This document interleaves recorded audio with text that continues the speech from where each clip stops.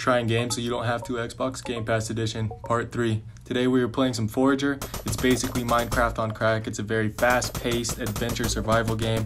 One thing that I do recommend doing before you start is make sure that the screen flash is off so you can save yourself from a seizure. And just like any survival game, you start off by collecting a lot of materials. There also is a skill tree where you can unlock new things and it branches off from different areas. You can build up your base and start collecting items and crafting things. There is a little bit of lore and questing to the game, so the first one that you do is you do a bunch of quests for this creepy old man that just watches you. You can also buy more land and unlock more quests and lore to the game. Also make sure that you're up on your health or else this will happen. But don't worry, you can always load right back into the game. For its score, I'd give it an 8 for creativity, a 9 for addictiveness, an 8 for visuals and audio, 8 for story, and an 8 overall.